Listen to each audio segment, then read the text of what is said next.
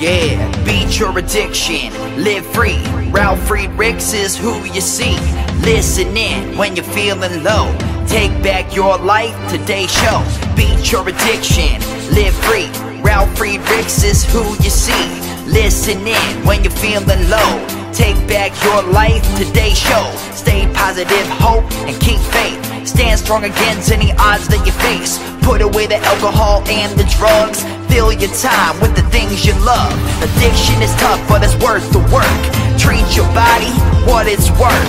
Spread positivity, inspire all. If we stand together, we will never fall. I help others see the other sides of life. A sober life, letting go of the strife. So give me a call, I can help. 1-844-4405-HELP. Homeless shelters, hospitals, jails, wherever you are. I am Ralf Friedrichs and I am here for you. 1-844-405-HELP.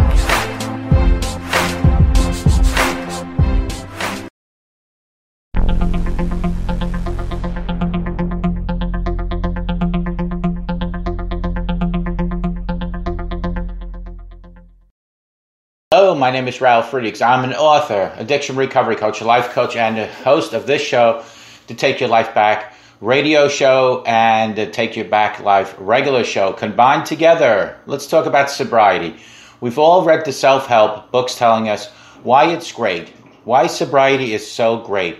We've scanned the many quotes on the internet that remind us how great it is to be sober. Your best days are ahead of you. The movie starts when the guy gets sober and he puts his life back together.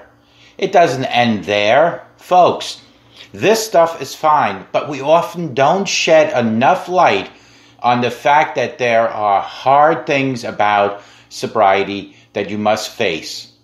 It can be uncomfortable and sometimes boring. We don't like to focus on that for fear of inciting relapse, but the truth is recovery is all about acknowledgement and the lack of denial. The good and the bad come with sobriety. Recovery from any addiction is hard in many psychological ways. Here are 3 unexpectedly hard things about sobriety as a reminder that you're not the only one that feels them. Number 1 on my list is change is uncomfortable. I know that you're likely thinking, duh, of course it's uncomfortable, or otherwise I would have done it way before now. What people fail to understand about recovery until they go through it is that the whole process is uncomfortable because it's an unknown factor. Addiction is always a known factor. It keeps you in the same place with the same feelings and the same state of being for however long you're living it. Addiction comes with predictable chaos. I like to say it is chaos. Oftentimes that chaos can become a comfortable norm. When you go through recovery, especially in those first couple months, my friends, everything feels uncomfortable. Everything is strange because you're seeing the world through sober eyes again. You're inside your deepest thoughts that are beginning you to make decisions about what is next. If you don't have that excuse of addiction holding you back, then what next? Not only is it change uncomfortable, it's scary. In the beginning stages of recovery, we are constantly trying to reevaluate life and what we want out of it now that we are becoming free of the chains that held us down. We don't know what that life will be, or will it be successful. Oftentimes, we made a lot of poor choices through our addiction. We can lessen our self-worth or trust we have in ourselves to make good decisions in the future. It's all about building up that self-worth to know that you can move forward and make a life that is worthwhile living, even joyful. Understand that sobriety in itself is uncomfortable in the beginning. Accept that and work with it instead of trying to push the discomfort away. It will serve in building up your worth again. It will only serve in making you a stronger person. Number 2 on my list is you have high expectations to stay strong. I termed the phrase living in the flexible okay. A few months ago when discussing recovery, I used that term. It means exactly what you think it means. To live in the flexible okay that is recovery and can be content you found that place at all. There's always this assumption that goes along with seeking recovery. And it's that feeling that you've snapped your fingers, made the choice to get clean, and everything should align the way it's supposed to. That, my friends, will never happen. We put a lot of pressure on ourselves to be perfect in recovery, and no one is. Typically, we have the support of our friends, the support of our families throughout the process, and we do not want to let them down. To let them down in recovery only means you feel like you disappointed them. You failed yet again. People often enter into recovery in the first place to save their marriages or their families or to mend the relationships they've destroyed throughout the years. Regardless of why you entered, there is always the pressure to stay in it. That's the easy part. The hard part is understanding that it will not be flawless. People left rehab after struggling with 8 years of eating disorders and drinking and drugging disorders. And the moment they went back home, they ran much and pulled right back into the same activity. With their tail between their legs, they had to waltz right back to outpatient treatment the next morning and admit that they've pushed it too hard in their recovery. This will happen to you in alcohol, drug sobriety as well. The statistics of relapse are a staggering 90%. No one gets out of this easy. If you relapse, tell someone. Addiction, as you know, thrives off the shame so that it can stay clutched to you. If you take a drink, it is not the end of your recovery world. It is merely a misstep. Figure out why you did it and know that you don't have to make that choice ever again. Last on my list is boredom. Think about that, boredom. Nobody likes to admit this, but life can feel quite boring in the first few months of recovery, which can be a reason why people relapse at such fast and alarming rates that they do. When you become so wrapped up in addiction, you lose everything else, who you are and what you are without the addiction.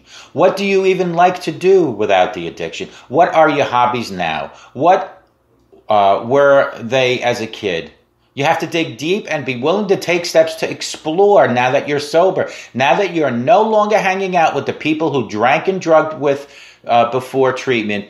You will likely feel a sense of boredom. I felt this many times in my first few months of my recovery, and I wish someone had addressed it with me while I was going through it on my own, without any rehab or treatment. When you're feeling like you want to drink out of boredom, restlessness, or loneliness, call your support group or your sponsor or a good friend.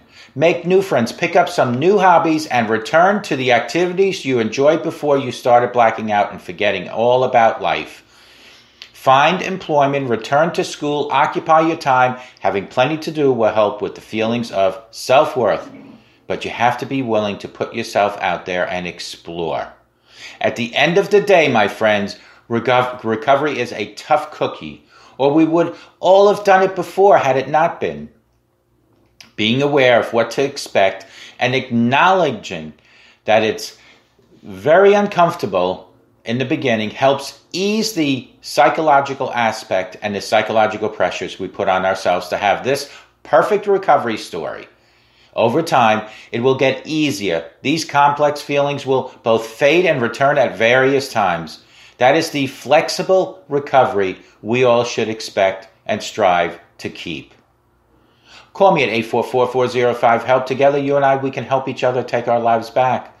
Remember to be good to yourself and be good to others. And remember my book, Struggles Became My Strength. A simple smile to a total stranger can change their lives and change your lives forever as well. May God bless you. May God bless America. And my first book, Bottoms Up, Surrendering to God, Not to Booze, and Struggles Became My Strengths are available at Amazon, Barnes & Noble, Books A Million, or directly write me. Take good care of yourselves, and remember, God truly, truly loves you. If you remember that, your life will start changing tremendously. Take good care. Talk to you soon.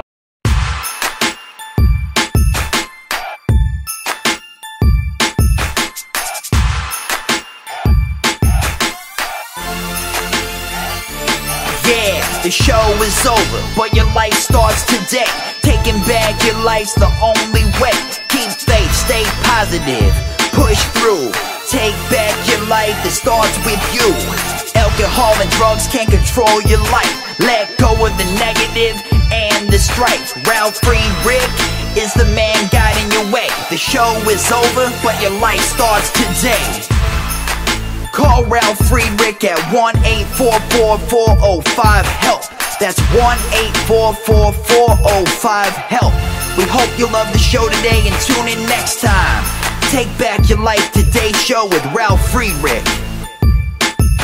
Yeah.